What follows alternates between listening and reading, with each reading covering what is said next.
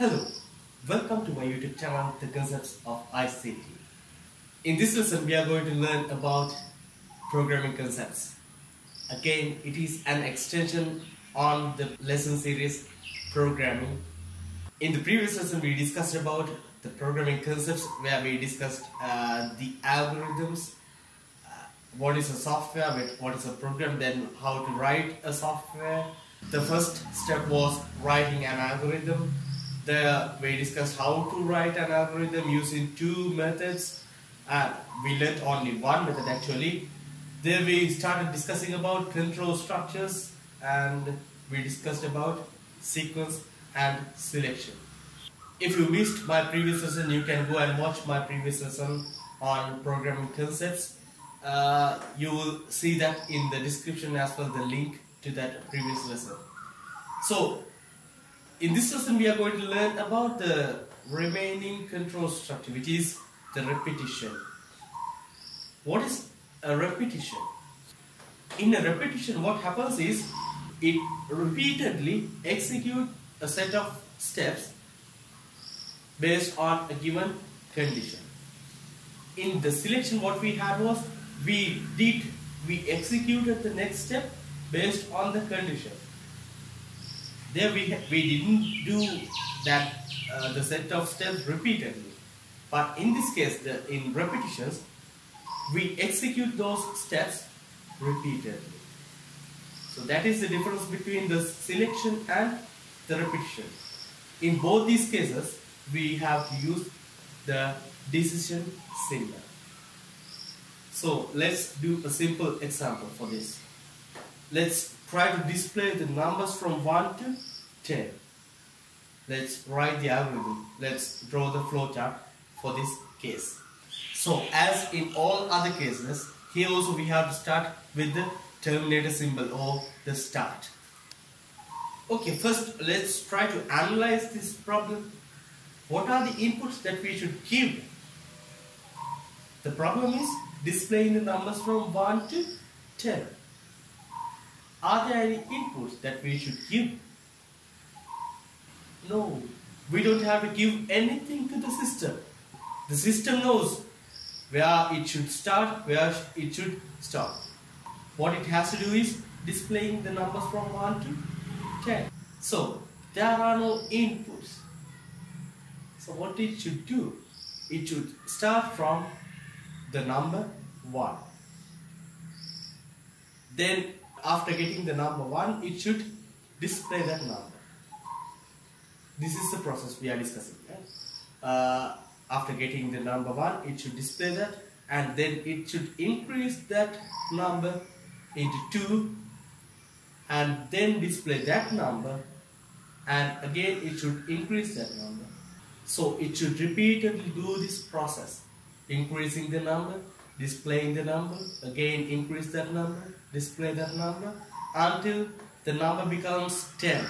And after 10, we are not going to display any number. There we have to stop. So think about this process. And now let's try to draw the flowchart for this. So what should be the next step? The first step actually.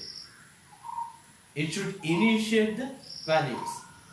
That it should begin from number 1. So for that, let's take a variable as n. So to initiate or set a value, we should use the process symbol, because it happens within the system. We are not getting a value, we are not displaying a value, or we are not deciding on some concept. So we should use a process symbol to set the value of n to 1.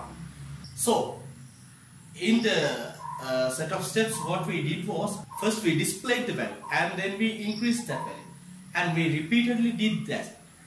So that should come within the repetition, or within the repetition part. So a repetition should come after the decision symbol. So we should use a decision symbol in this place. What should be the decision? The decision should be, it should terminate at the value 10. After value 10, we are not going to display any value.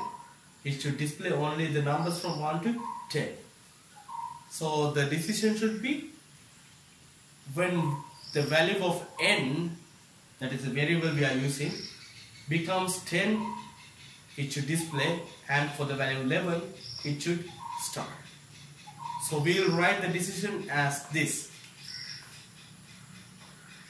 Here we check whether the value of n is greater than 10, which means 11, 12 or something like that.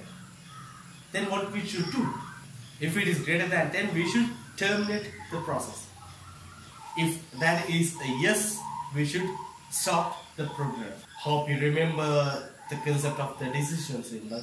There we had two outputs. Always we have two outputs, yes and no. Here, this is what we do for yes part. And if it is a no, what do we do? Within the repetition, what we did was we displayed the number and we increased that number in order to get the next value. So to display the number, we should use the input-output symbol. Here what do we display? We display the value of n, this value. Then we increase that number. That is a process which happens within the system. What this means is the new value of n will be equal to the previous value of n plus 1. That is what it says. Then what do we do? Then again we have to go and check whether the value of n is greater than 10. This is what a repetition means. You check the value, again you execute the same thing if it is within the given condition. So now I'll explain this whole flow chart. We started from the value 1, because we have to display the value from 1 to 10. So to set the value to 1, we used a process and we initiated the value. Then we checked whether the value of n is less than 10. Here, as the value of n is 1, it is less than 10. It is not greater than, it is less than. So it goes to the no side. And then it displays the value of n, where it will display the value 1. And it goes to this step, where it will increase the value of n by 1, where n will become 2. And it goes back to this step, and it will check whether the value of n is greater than 10. No, again it will display number 2. It goes on 3, 4, 5 like that, and when it becomes 10, it goes here and check whether the value of n is greater than 10. As the value is 10, 10 is not greater than 10. So again it will display the value of 10, and it increases the value to 11, and again it will check whether the value of 11 is greater than 10. It is, then it will end the program. So that's it. That's how you draw a flowchart for such situation. That is what a repetition means. Hope you understood the concept. Now let's try to display the total of the numbers from 1 to 10. What should be the difference in this case to the previous one? The only difference is we have to display the total of all these numbers. So what we should do? We have to get the numbers, then we have to add all these numbers together. So how do we do that? As in the previous example, we have to initiate the value 1, then we have to check whether the number is greater than 10, or we can even decide on the other side whether it is less than or equals to 10. We will try it that way in this example, and then if it is less than or equals to 10, we will calculate the total. We will calculate the total by adding each number. In initiating the values, we should make another difference in this program. Within this program, we have to calculate the total. So at the beginning, the value of total is 0. We haven't calculated any. So the value of total is 0. So what do we have to do within the repetition? we have to calculate the total, we have to increase the number, and again we have to check whether the number is less than or equal to 10, and if it is, then again we have to calculate the total. It's better I show what happens within the flowchart. In the previous example, we used the condition on the other side. We checked whether the n is greater than 10. Here, if it is less than or equal to 10. So, if it is greater than 10, we will terminate the program. If it is a yes, what we do is, we calculate the total. We say that the total is total plus n. What happens here? In this program, what we have to do is we have to calculate the total of all the numbers from the number 1 to up to 10. So what we do is we add 1 to 2 where we get 3, and we add 3 to 3 where the total is 3 in the previous two numbers, for the previous two numbers, and we add the next number which is 3 to 3.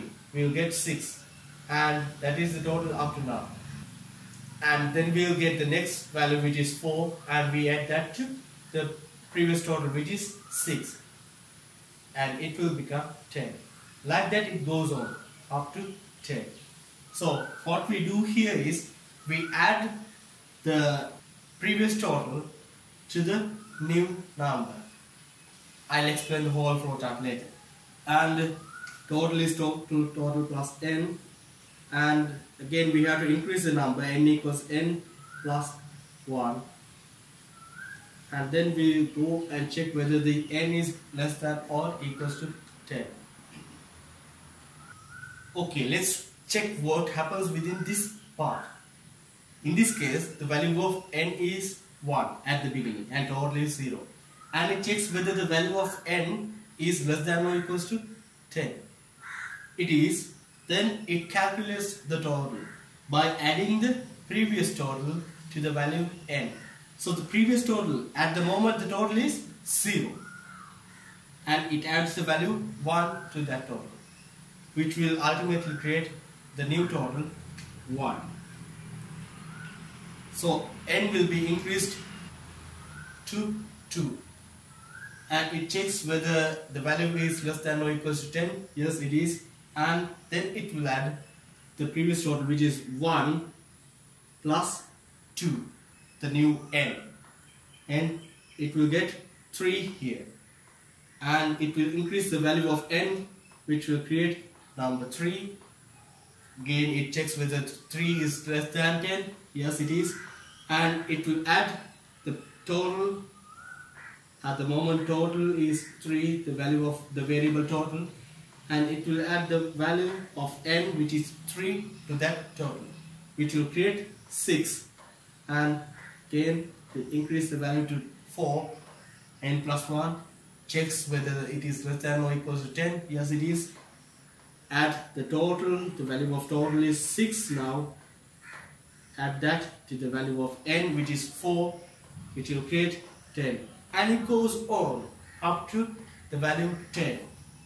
When it gets the value 10, it will add the value 10 to the total at that time, and it will increase the value of 10 to 11, and it will check again whether that is less than or equals to 10.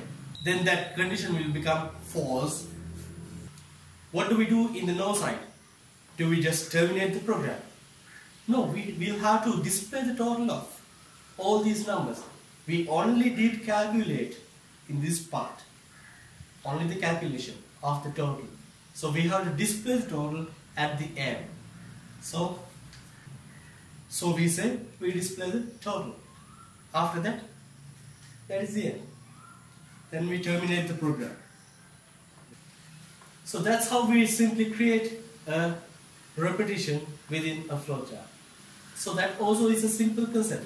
What we did was we analyzed it and we just try to make the algorithm. Then we figure out the condition and what comes within the repetition. Then we do the part up to the repetition or the decision symbol, And within the decision symbol or the repetition, we put all the things that repeatedly happens within the program. And at the end, what should happen after the repetition? We put all those together in this flowchart. It also is a simple concept. Just try to figure out the steps that you do in these cases, in solving this kind of problems. So you just show them using a flowchart. That's it. If you have any questions, just use the comment section. So that's how we write flowchart or draw flowcharts for given problems. In the next lesson, we will discuss about the textual representation or the pseudocode. How to write a pseudocode, how to convert a flowchart into a pseudocode, things like that. It also is a simple concept. We'll come to that in the next lesson. So hope you understood all the concepts we discussed in this lesson. In this lesson we discussed what a repetition is, and we discussed that using two examples, how to use repetition within a flowchart. So hope you enjoyed the lesson, hope you learned everything. Thanks for watching. See you on the next lesson. Thank you.